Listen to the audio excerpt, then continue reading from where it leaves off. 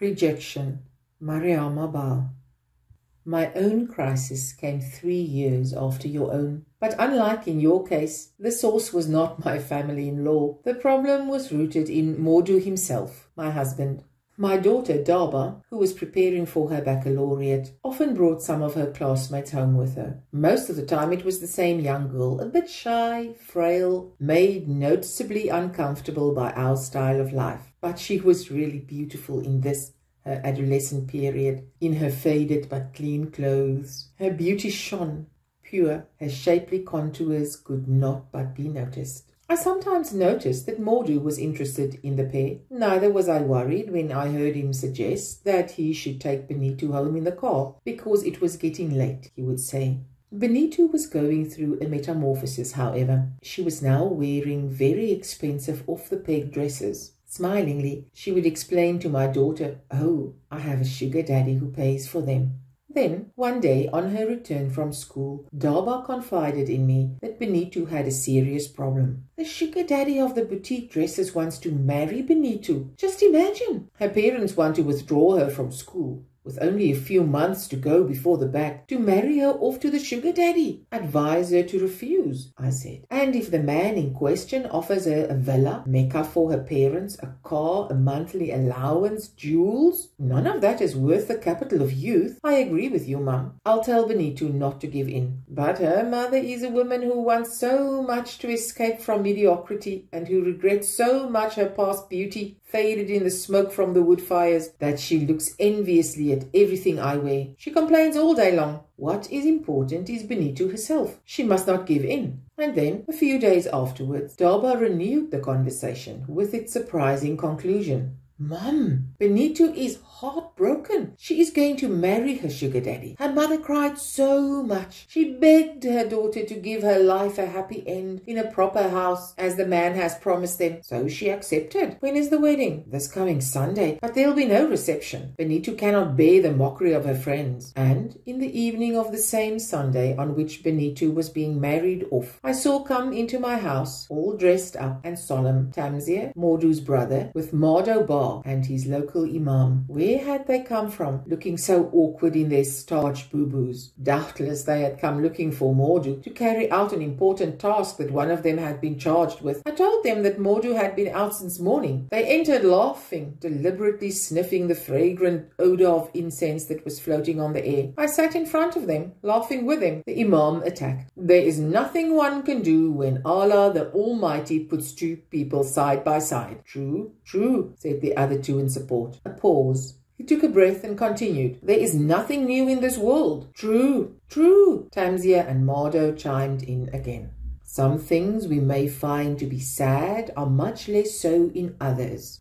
I followed the movement of the haughty lips that let fall these axioms, which can precede the announcement of either a happy event or an unhappy one. What was he leading up to with these preliminaries that rather announced a storm? So their visit was obviously planned. Does one announce bad news dressed up like that in one's Sunday best? Or did they want to inspire confidence with their impeccable dress? I thought of the absent one. I asked with a cry of a hunted beast, "Modu?" And the imam, who had finally got hold of a leading thread, held tightly onto it. He went on quickly, as if the words were glowing embers in his mouth. "Yes, Modu fall, but happily he is alive for you, for all of us, thanks be to God. All he has done is to marry a second wife today. We have just come from the mosque in Grand Dakar, where the marriage took place." The thorns thus removed from the way, Tamzia ventured. "Modu sends his thanks. He says it is fate that decides men and things. God intended him to have a second wife. There is nothing he can do about it. He praises you for the 1/4 of marriage in which you gave him all the happiness a wife owes her husband. His family, especially myself, his elder brother, thank you. You have always held us in respect. You know that we are Modu's blood." Afterwards there were the same old words which were intended to relieve the situation. "You are the only one in your house, no matter how big it is, no matter how dear life is. You are the first wife, a mother for Modu, a friend for Modu." Tamzia's Adam's apple danced about in his throat. He shook his left leg, crossed over his folded right leg. His shoes white Turkish slippers were covered with a thin layer of red dust, the color of the earth in which they had walked. The same dust covered Mardo's and the Imam's shoes. Mardo said nothing. He was reliving his own experience. He was thinking of your letter, your reaction, and you and I were so alike. He was being wary. He kept his head lowered in the attitude of those who accept defeat before the battle. I acquiesced under the drops of poison that were burning me. A quarter of a century of marriage, a wife unparalleled. I counted backwards to determine where the break in the thread had occurred from which everything had unwound. My mother's voice came back to me. Too perfect. I completed at last my mother's thought with the end of the dictum. To be honest, I thought of the first two incisors with a wide gap between them, the sign of the primacy of love in the individual. I thought of his absence all day long. He had simply said, "Don't expect me for lunch." I thought of the other absences, quite frequent these days, crudely clarified today, yet well hidden yesterday, under the guise of trade union meetings. He was also on a strict diet, to break the stomach's egg, he would say laughingly, this egg that announced old age. Every night when he went out, he would unfold and try on several of his suits before settling on one. The others, impatiently rejected, would slip to the floor. I would have to fold them again and put them back in their places. And this extra work, I discovered, I was doing only to help him in his effort to be elegant in his seduction of another woman. I forced myself to check my inner agitation. Above all, I must not give my visitors the pleasure of relating my distress. Smile, take the matter lightly, just as they announced it. Thank them for the humane way in which they had accomplished their mission. Send thanks to Mordu, a good father and a good husband become a friend. Thank my family-in-law, the Imam, Mardo. Smile, give them something to drink, see them out under the swirls of incense that they were sniffing once again. Shake their hands. How pleased they were, all except Mardo, who correctly summed up the import of the event. Alone at last, able to give free rein to my surprise and to measure my distress. Ah, yes, I forgot to ask for my rival's name so that I might give a human form to my pain. My question was soon answered. Acquaintances from Grand Dakar came rushing to my house, bringing the various details of the ceremony. Some of them did so out of true friendship for me. Others were spiteful and jealous of the promotion Benito's mother would gain from the marriage. I don't understand. They did not understand either the entrance of Mordu, a personality into this extremely poor family. Benito, a child the same age as my daughter Daba, promoted to the rank of my co-wife, whom I must face up to. Shy Benito. The old man who brought her the new off-the-peg dresses to replace the old faded ones was none other than Mordu. She had innocently confided her secrets to her rival's daughter because she thought that this dream, sprung from a brain growing old, would never become reality. She had told everything, the villa, the monthly allowance, the offer of a future trip to Mecca for her parents. She thought she was stronger than the man she was dealing with.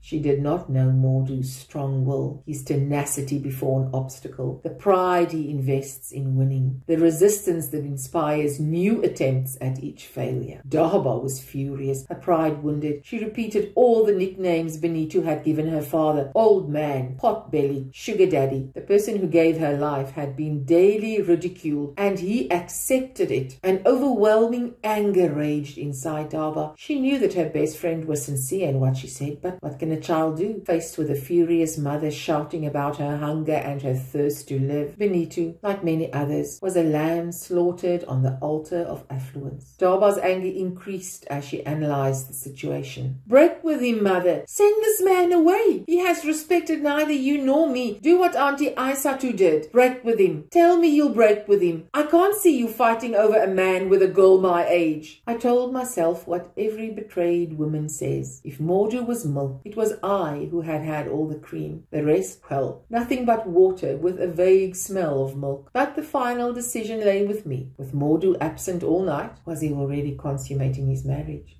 The solitude that lends counsel enabled me to grasp the problem. Leave? Start again at zero? After living 25 years with one man? After having borne 12 children? I take a deep breath.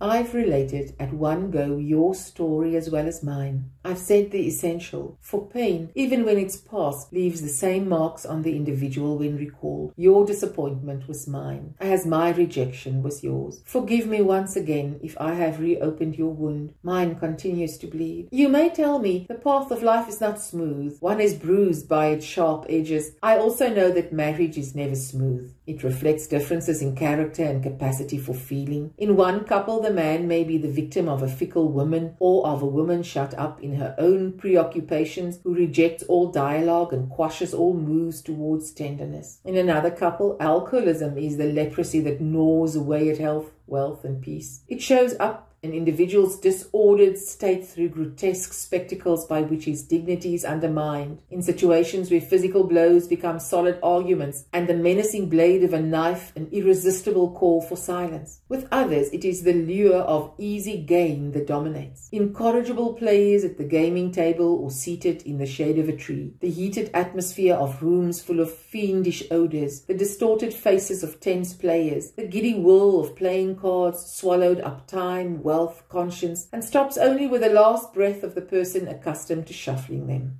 I tried to spot my faults in the failure of my marriage. I gave freely, gave more than I received. I'm one of those who can realize themselves fully and bloom truly when they form part of a couple. Even though I understand your stand, even though I respect the choice of liberated women, I have never conceived of happiness outside marriage. I loved my house. You can testify to the fact that I made it a haven of peace where everything had its place, that I created a harmonious symphony of colors. You know how soft-hearted I am, how much I loved Mordu. You can testify to the fact that, mobilized day and night in his service, I anticipated his slightest desire. I made peace with his family. Despite his desertion of our home, his father and mother and Tamzia, his brother, still continued to visit me often, as did his sisters. My children too grew up without much ado. Their success at school was my pride, just like laurels thrown at the feet of my lord and master. And Mordu was no prisoner. He spent his time as he wished. I well understood his desire to let off steam. He fulfilled himself outside as he wished in his trade union activities. I am trying to pinpoint any weakness in the way I conducted myself. My social life may have been stormy and perhaps injured Mordu's trade union career. Can a man, deceived and flouted by his family, impose himself on others? Can a man whose wife does not do her job well honestly demand a fair reward for labor? Aggression and condescension in a woman arouse contempt and hatred for her husband. If she is gracious, even without appealing to ideology, she can summon support for any action. In a word, a man's success depends on feminine support. And I ask myself why? Why did Mordu detach himself? Why did he put Benito between us? You, very logically, may reply, affections spring from nothing. Sometimes a grimace, the carriage of a head, can seduce a heart and keep it. I ask myself questions. The truth is that, despite everything, I remain faithful to the love of my youth. I